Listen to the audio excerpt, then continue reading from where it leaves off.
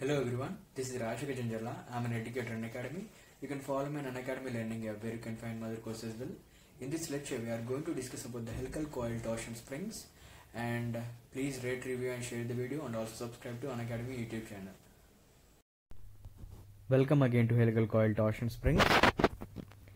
When a helical coil spring is subjected to end torsion, it is called a helical coil torsion spring.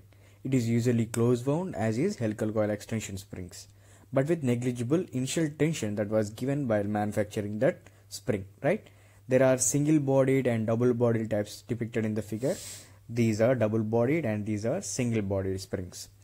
And as shown in the figure, torsion springs have end configured to apply torsion to the coil body in a convenient manner with short hook, hinged straight offset, straight torsion and special end. So to apply the torsional loadings to the helical coil torsion spring, we will use different types of ends. Here you can see special ends, short hook ends, hinged ends and single offset ends, straight torsion ends. Okay, so these types of ends are used to apply the torsional loadings to the helical coil torsion spring in a convenient manner depending upon the type of applications.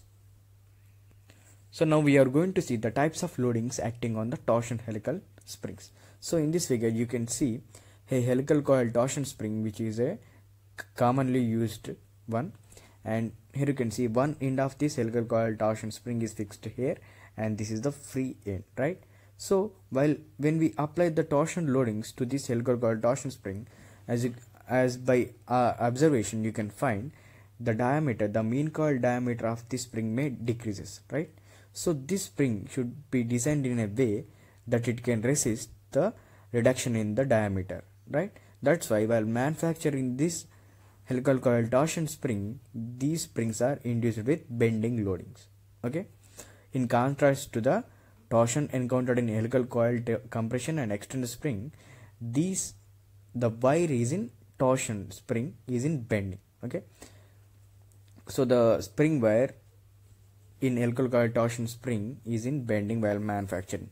So the springs are designed to wind tighter in service.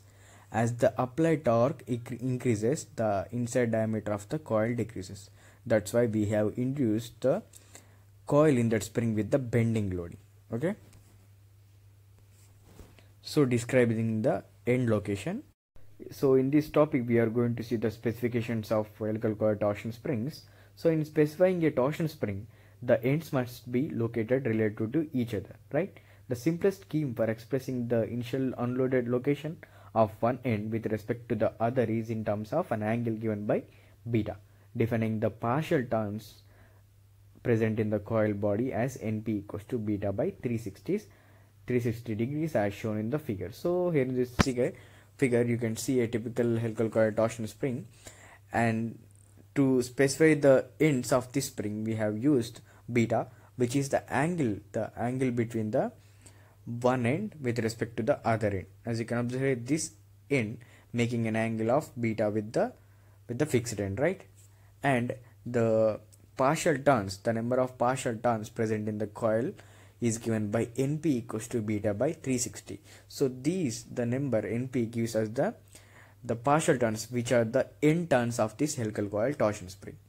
Okay, so the number of body turns, NB, is the number of turns in the free spring body by count. Okay, the body turn count is related to the initial position angle beta by NB equals to integer plus beta by 360 degrees. So the integer value is obtained by observations.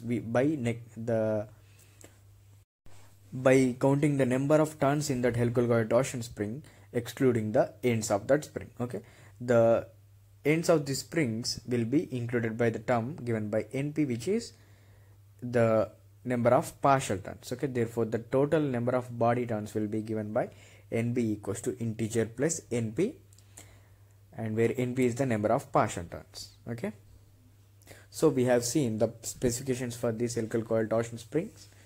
We have beta and the number of the body turns and the number of partial turns present in that helical coil torsion spring. Bending stress. As I said before, to resist the reduction in the mean coil diameter of the helical coil torsion springs, the springs are induced with the bending loading, right?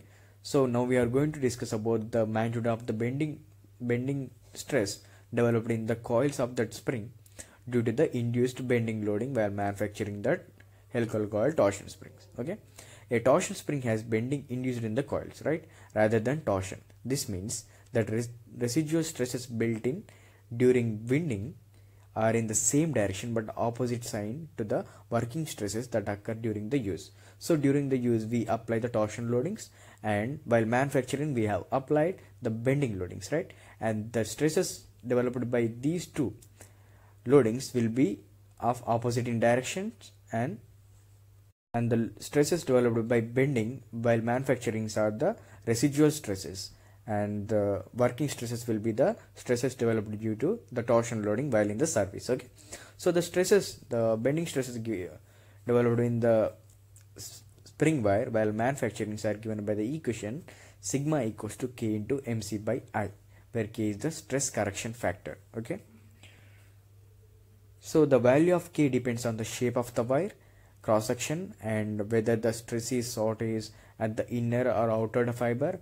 Wall analytically determine the value of K to be, for round cross-sectional wires, given by Ka equals to 4C square minus C minus 1 by 4C into C minus 1, and K naught equals to 4C square plus C minus 1 by 4C into C plus 1. So these are the stress correction factors used for the calculation of the bending stress or the residual stresses developed in the helical coil torsion springs while manufacturing them, where C is the spring index, which is the ratio of mean coil diameter by the diameter of the spring wire, right?